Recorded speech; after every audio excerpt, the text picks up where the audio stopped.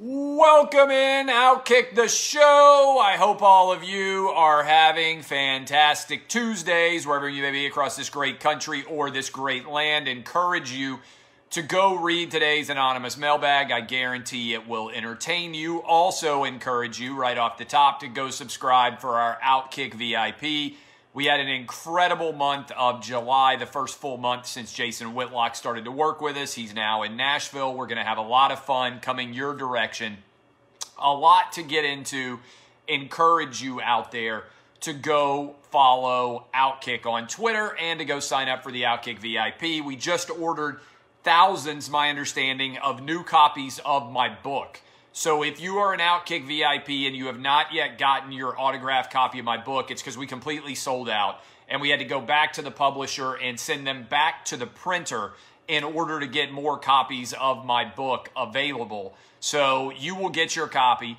You will be able to get a copy sooner or later, but that is where we are headed, all right? Several different things to get into. Coronavirus, the Coronabros. Big 12 goes to 10 games. Zion dominates versus the Grizz as the Grizz fall to 0-3 in the bubble. PGA is crushing everybody in ratings. Homicides, unfortunately, are surging. The Pac-12 player demands are insane, and TikTok is being bought in America by an American company. We're going to start with the coronavirus, all right? What you are going to see is a rapid pivot from the second wave. Now that the second wave has peaked, it has crashed, and it produced nothing like what happened in New York. And I am going to keep hammering this because I think it's significant. All of the states, other than New York and New Jersey and Massachusetts and Pennsylvania and Illinois, and all of the states that followed the lead of Andrew Cuomo have pretty much handled the coronavirus fine. It's been roughly akin to the flu in most states across the country, except for the disaster that happened in New York. And I have got a stat for you right off the top. I said it yesterday, but I'm going to keep hammering it. The 11 SEC states, South Carolina, Georgia, Florida, Mississippi, Alabama, Louisiana, Texas, Missouri, Arkansas, Tennessee, Kentucky. If I forgot any SEC states, my apology. There are 11 of them.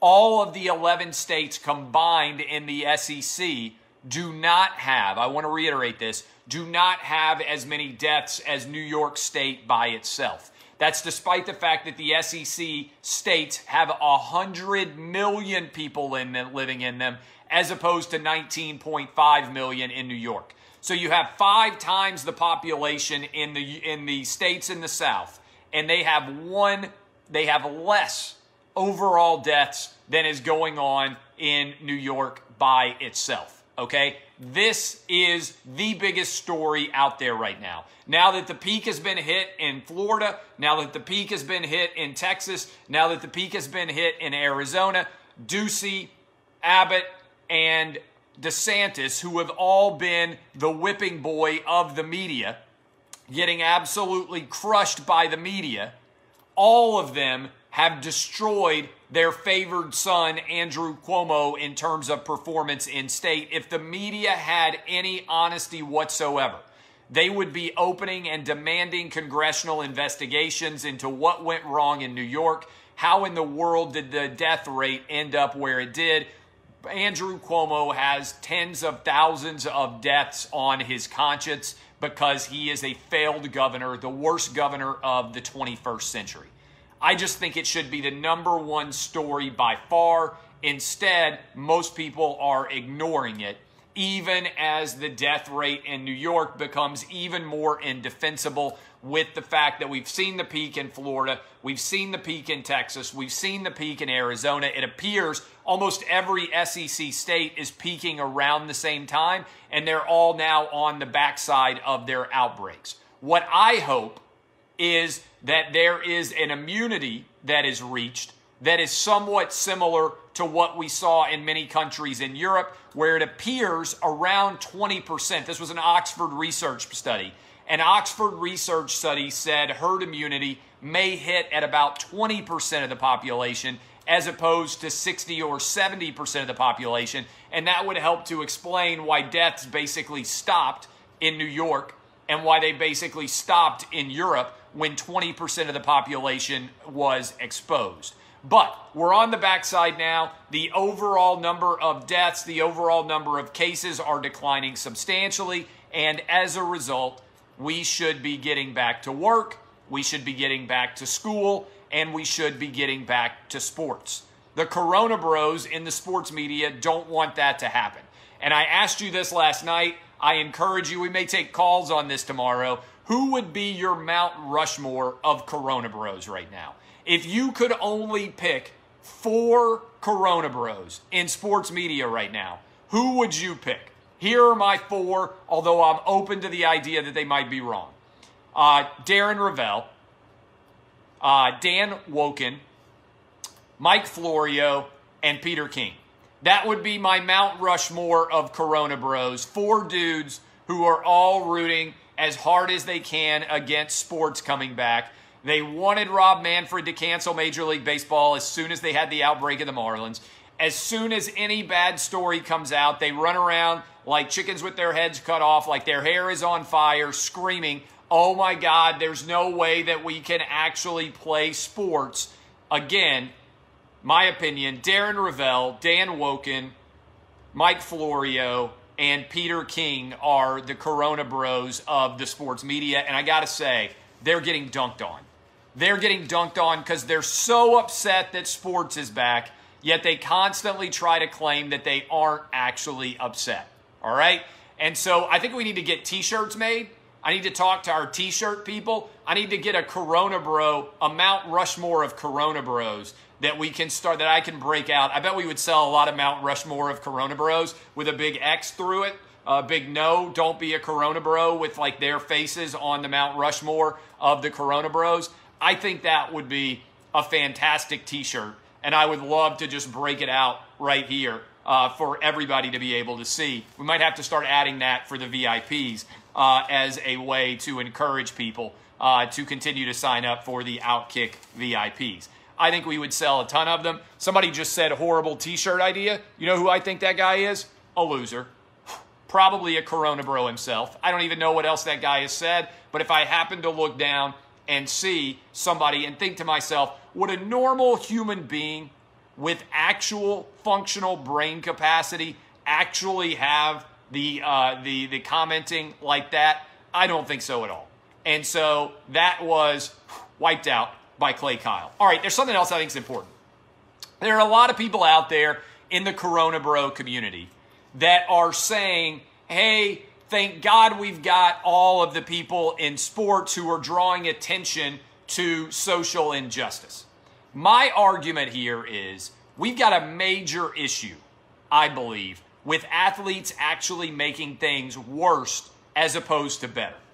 In particular, we have allowed the sports media and social media in general to demonize police. Let me just tell you this right now. Police are not perfect, but if I have to choose who to line up with, either police or people who are out rioting in city streets, guess who I'm going to line up with? I want the police, okay? We got to stop with this idea that everyone in the police deserves to be demonized. Notice what the media does. Every time there is a protest and riot begin, they always say, oh, it's largely a peaceful protest. That's a cliche because it's said so often, oh, it's largely a peaceful protest. Most people who are protesting are not actually rioting. But the vast majority of police are doing the best job that they can in an incredibly difficult environment, and demonizing police actually leads to more death. The Wall Street Journal has a front page article from yesterday that I am reading from. It says that in the 50 largest cities in America right now, homicides this year are up 24%. That is, murders are skyrocketing. Do you know who most of the people being murdered are? They're black. So if you are going to argue Black Lives Matter and not say a word about all the work that police have done to protect black lives, as well as white lives and Asian lives and Hispanic lives and American lives in general, You are being fundamentally dishonest. James Harden had to apologize for wearing a Blue Lives Matter mask. Meanwhile, Black Lives Matter is written on the basketball court. Police protect thousands, tens of thousands, if not hundreds of thousands of lives every single year. And these are real stats that are occurring right now in our cities. Chicago, homicides are up 52% in Chicago over last year. San Antonio, they're up 34%. Phoenix, they're up 32%. Philadelphia, they're up 31%. Houston, they're up 27%. New York, they are up 24%. New York has had the most shootings in 30 years this year. LA, they're up 14%. San Diego, they are up 12%. This is off the charts level failure in all of our nation's biggest cities. Why is this happening? Because athletes and social media and all these social justice warriors have demonized police, and as a result, police can't save lives like they should be. This is a failure of epic proportions, and what frustrates me is it ties in with my larger theme of destruction over creation. It's a lot easier to destroy something than it is to create it. It's a lot easier to tear something down than it is to build it. Police are being demonized unfairly in this country. Defunding police is the dumbest idea in the 21st century that any political party has embraced, and it's receiving serious attention. We know how this ends.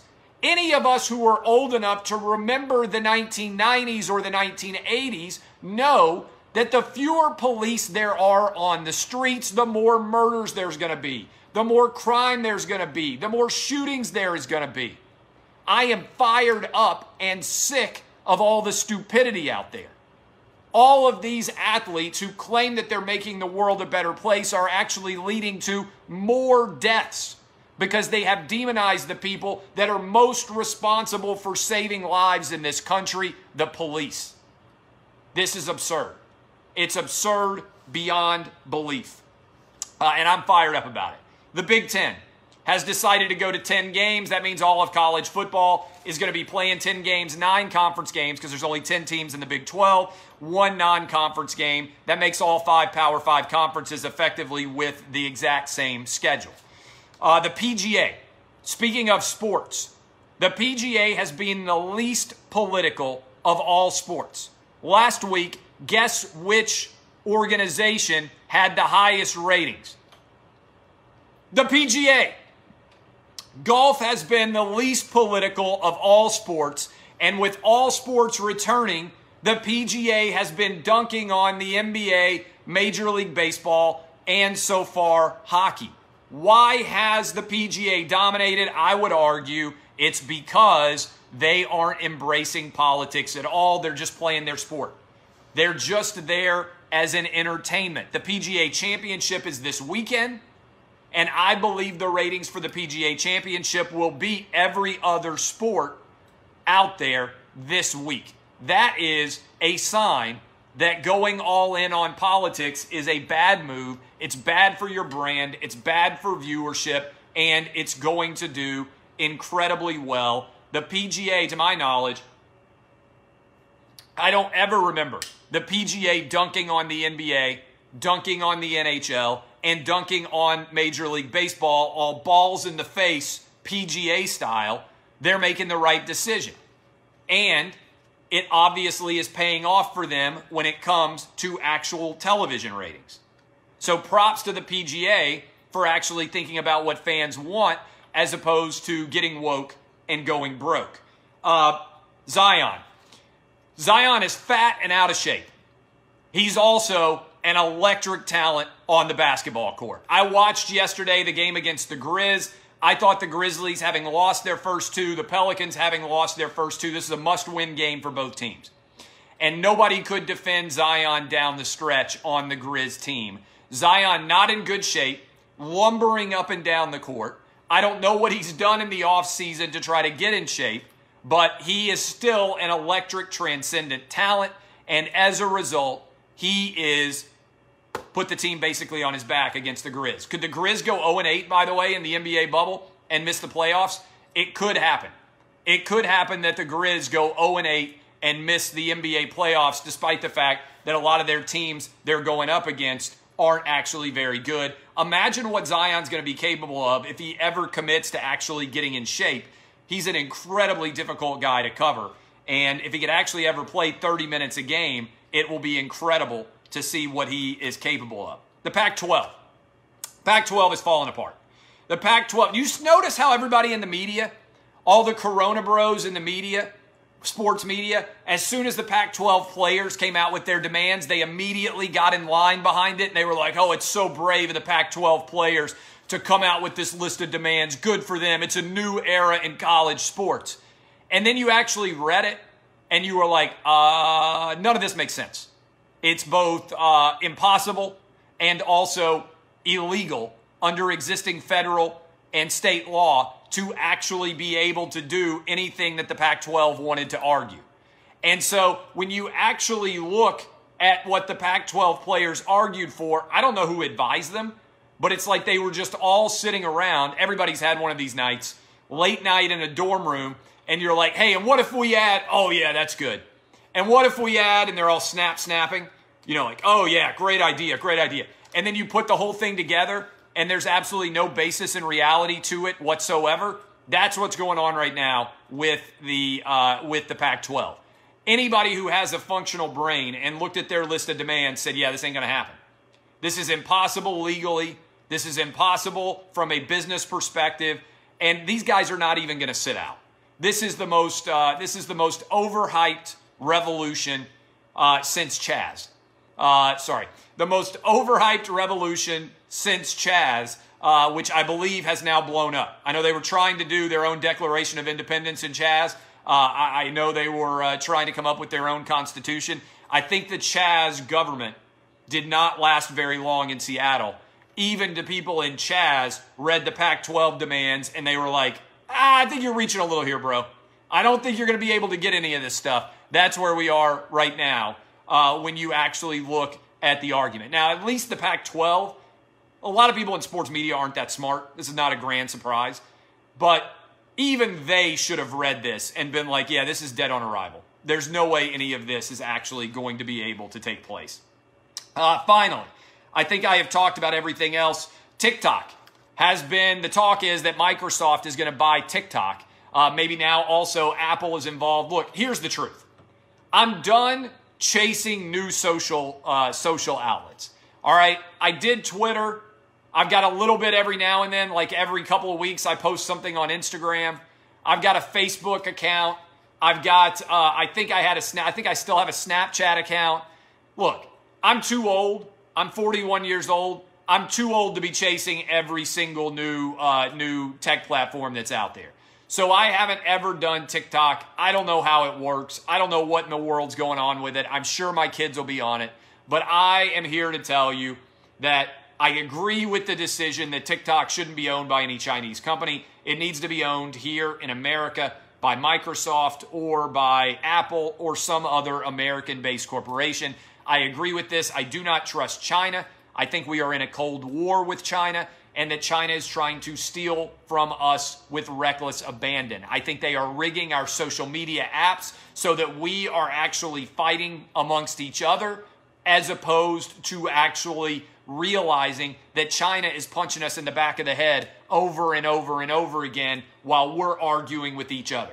The sooner Americans realize we are in a cold war with China and we are in a battle to see who is going to own the 21st century, whether it's going to be a capitalistic democracy like us or whether it's going to be an authoritarian government rooted in communism like China, the faster and sooner we are able to triumph. This is the battle of our lives, and many of us still don't recognize that we're in it. That's why I think the NBA is such an important metaphor, a tip of the spear for the battle between the United States and China, and the NBA has taken China's side over the United States. All right.